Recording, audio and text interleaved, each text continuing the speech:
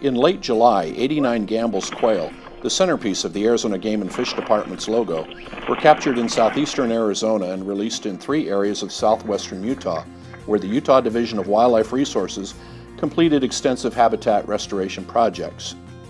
With the help of small game biologist Jonathan Odell and other department personnel, it marked the first interstate translocation of Gambel's quail in more than a half-century. In the 1940s and 50s, Arizona's Gambel's quail were frequently translocated. Today, Salmon, Idaho, and Lanai, Hawaii are the only 2 locations outside of our state that still boast populations of quail. Arizona Game and Fish has a long-standing tradition of partnering with other state wildlife agencies in conserving, enhancing, and restoring diverse wildlife resources. In the past, Utah has given our state pronghorn, blue grouse, and triploid rainbow trout eggs.